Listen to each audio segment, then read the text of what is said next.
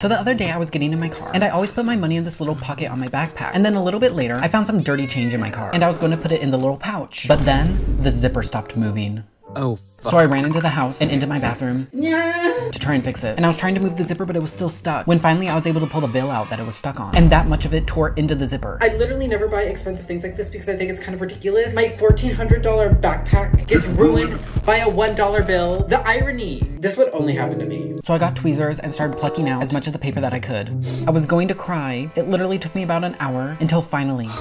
I was literally going to be so upset. But I did it! I did something with no help.